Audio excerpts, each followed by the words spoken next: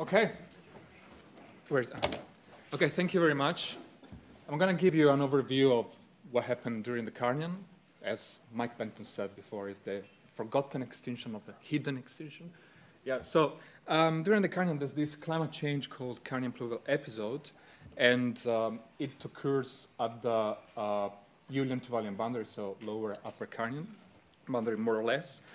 And this climate change is a climate change towards more, generally, more humid conditions. This is how it was described in literature first.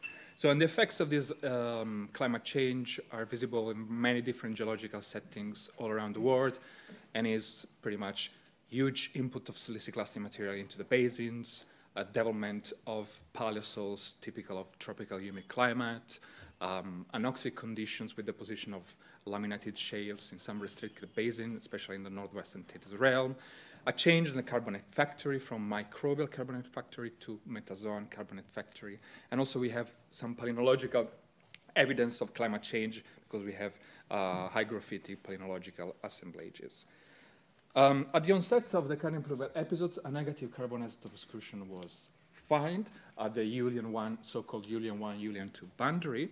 And this carbon isotope excursion is recorded by bulk organic matter and also biomarkers. These are long-chain analkanes, but also short-chain analkanes and isoprotonal lipids that come from marine algae record the same signal. So data show that there is a negative carbon isotope excursion at the onset of the Carnian Pluvial episode, and this suggests injection of light carbon into the atmosphere ocean system. So this negative carbon isotope excursion then was found in many different settings in Austria and northern Calcareous Alps, in Hungary, in the Transdanubian range, and also more recently in China. And actually in China, Sun and colleagues showed that maybe more than one negative carbon isotope excursion punctuated the Carnian Pluvial episode. Actually, very new data from Miller and colleagues from southwest England in Devon, this is core material, show the same. They measured bulk organic carbon and also analkane carbon isotope signature of these analkanes that come from higher plants, and these show multiple negative carbon isotope excursions as well during what it seems to be the Carnian Pluvial episode. Actually, these data are not very well biostratigraphically constrained. These are continental settings. So we have pollen, and pollen give a general Carnian, Julian, late Julian age for this section. So we cannot use this record to provide a reference curve, and we cannot correlate this with existing other records. So in order to do this, we analyzed carbon isotopes of bulk organic matter from many different geological settings in the Dolomites, in southern Alps, Italy, in the Julian Alps, northeast part of Italy at the border with Slovenia, and in the core material from the Transdanubian range in Hungary. This figure, I know that it's not very readable from the public probably, but the point of this figure is that there's a lot of biostratigraphic data, ammonoids, conodonts, and palynomorphs. So these secessions are very well biostratigraphically constrained, and we can actually build a reference carbon isotope curve for the Carnian Pluvial episode. So these are data, bulk organic matter data, and when we have it also wood carbon isotope data. And data show, yes, there are multiple carbon isotope shifts, and we can give an age to these shifts. So I'll show you this. This is a composite record, a schematic composite record, and we have a first shift already recognized at the Julian-Tuvaluan boundary. The pink reddish color here is the Carnian Pluvial episode. At the onset, first negative carbon isotope excursion, another negative carbon isotope excursion within the Julian 2, a third carbon isotope excursion in the Julian-Tuvaluan boundary, and maybe a fourth carbon isotope excursion in the Tuvaluan 1, Tuvaluan 2 boundary. I say maybe because this has been recorded only in one of our sections that extended actually into the Tuvaluan 2, so it needs to be confirmed. So there are multiple carbon isotope excursions during the Carnian Pluvial episodes, and we can try a correlation with the record from China of Sune and colleagues. This record is supported also by conodont biostratigraphy, especially for the Julian. Then conodont biostratigraphy becomes not very well solid because conodonts get extinct. There's a major extinction among conodonts. And then we can try also a purely chemostratigraphic correlation with the records from Devon and correlating pretty much the negative carbon isotope shifts. So we have a scenario for the Carnian Pluvial episode which is similar to other similar events like the Late Triassic with multiple carbon isotope excursion that punctuate an interval of major environmental change. These are records from different environmental settings, shallow water to deep water, and you can see that the previous early Carnian carbonate sedimentation, microbial carbonate sedimentation with the Cassian type carbonate factories is interrupted. We have a change in the carbonate factory from microbial to metazoan carbonate factory and the arrival of a lot of siliciclastic, which is the orange color. Actually, in the Southern Alps, we can see that these siliciclastic inputs are closely correlated to the negative carbon isotope excursion. So the negative carbon isotope excursion slightly precedes the arrival of siliciclastic input into the basins. And during this interval, there's also an increase in the temperature as recorded by delta O18 of conodont apatite. So we have a classic, it seems that we have a classic scenario of injection of CO2 into the system in pulses, increase in temperature, and enhancement of the hydrological cycle with enhancement of continental weathering, and so input of siliciclastic from continents into the basin. There is also extinction during the Carnian Pluvial episode, not very well studied yet, I have to say, that are sparse in literature and old, most of them.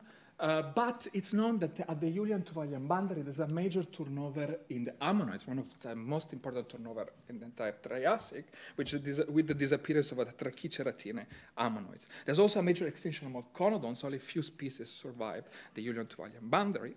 And there's extinction among crinoids, for example. And as Alex, that is here now, showed recently, there is an extinction of the suspension feeders in general, so due to probably the arrival of this siliciclastic material into the basins.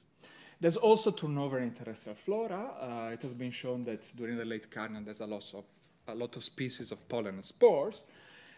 And also there is extinction among vertebrate fauna on continents. But what is very interesting about the Carnian Pluvial episode is that this climate change seems to be linked to major evolutionary innovations. So, for example, the first major diversification of dinosaurs happens during the Carnian Pluvial episode, as well as the appearance of the first calcareous nanoplankton. Below the Carnian Pluvial episode, the carbonates almost don't contain calcareous nanoplankton, but then during the Carnian Pluvial episode, you find calcareous nanoplankton of probable dinoflagellate origin that compose up to 10-20% of the rock, so rock-forming guys.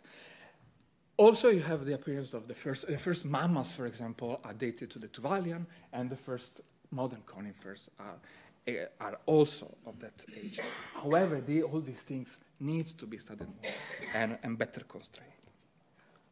So what's the trigger of all this? What caused all of this? Well, as for other similar events, PT, TJ, etc., also during the Carnian, there is a large igneous province active, and it's called the Wrangelian Large Igneous Province, in some literature also known as Nicolai Large Igneous Province. The basalts of Wrangelia leap are now outcropping in the northwestern American continent from Vancouver Island to Alaska. So this is, we have subaqueous activity with pillow lava. We have then subaerial activity with basaltic floods. This actually is in Alaska, thick pile of basaltic floods. And it has been calculated that at least 1 million cubic kilometers of basalts have been erupted. I say that because this is a minimum quantification. The Wrangelian terrains have been accreted during the Jurassic and Cretaceous, so most of the material could have been subducted. We can give an age to the Wrangelian Large Igneous Province, which is very good, actually, because on top of the last basalts, this is in Vancouver Island, this is a log from Vancouver Island, on top of Wrangelia basalts, and within the last basaltic floods, we have limestones that contain ammonoids, and these ammonoids are late Tuvaluan age, early late Tuvaluan age. And the basalts in Vancouver Island lie on top of the Downella beds. And the name says that these beds contain Downella bivalves that are bivalves from the Ladinian bivalves. So it seems biostratigraphic age, Ladinian, latest Carnian, early late Carnian. We have other evidence. We have some uranium-lead isotope data, not very good, I have to say, large errors, but these ages agree with the biostratigraphic age of the Wrangellia Larginius province, and it's Carnian.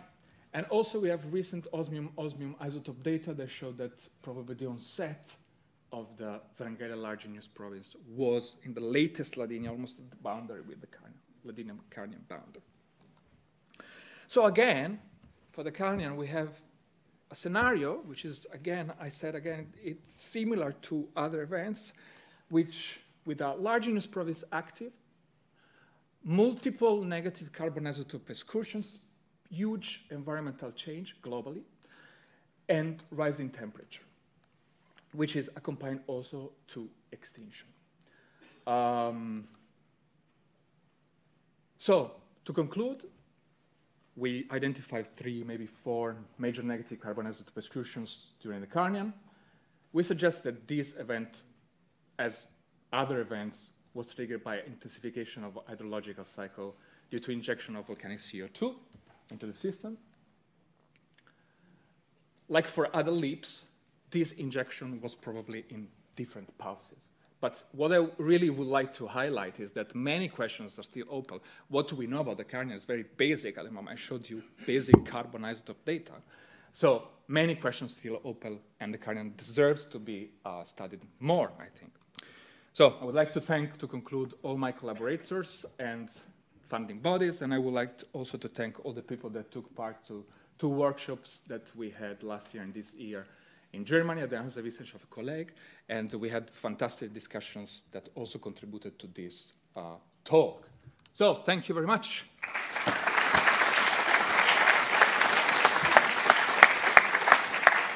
Thanks, Jacopo. Any questions? Anybody? Oh, sorry. Anybody have measured some mercury in your not sections? Not yet. Okay.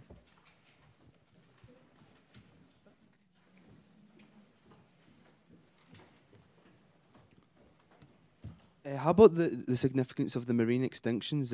You mentioned about the change in the primary productivity and then the loss of the ammonoids and some of the conodonts. Do you think that's a major driver of extinction, this change from what you said, microbial to metazoan? Yeah. So what's the question? What's the driver or the severity? Was that, sorry, yeah.